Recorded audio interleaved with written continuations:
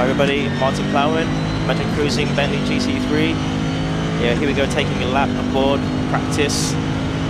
Heading into Cobbs, 6th gear, 160 miles an hour, looking for the 50-meter board on the left, down to 4th. Just clip the inside curb here, get on the power, let it drift out. Get all the way to the right-hand side, heading into Maggots and Beckett's. Completely flat out. Just look for the curb on the left, down to 5th, let it drift wide. Grab 4th gear, hook a left-hander here. Get over to the left, now squeeze on the power in 3rd gear, sets you onto the most important part of the straight, onto the hanger straight.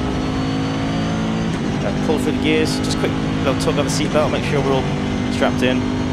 6th gear, now we're looking for the curb on the left hand side. Hard on the brakes, down to 4th gear, feed the car in, just carve the corner. Missed the apex by a mile there, but I'll get away with it. We've got traffic coming out here, so GT4 cars have really caught them at the wrong time here. It's going to cost a lot of lap time. 2nd gear, hook the left hand side here, into the new section, just playing a waiting game. Completely gridlocked here. Got to wait for my turn to pass them. 3rd, 4th, across the new pit straight. Get back on the racing line here.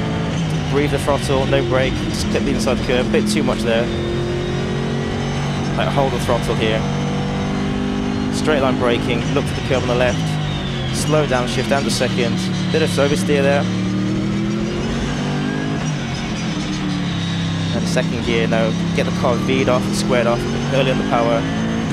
Flat out through this left-hander here, onto the Wellington straight. Again through the gears, 4th, 5th, 6th, up to about 160, 165. Looking for the 50-meter board on the right-hand side, just braking just past that. Late on the brakes, down to 3rd. Very, very late apex here. Short squirt on the throttle. Now I'm going to try to V off the last corner here.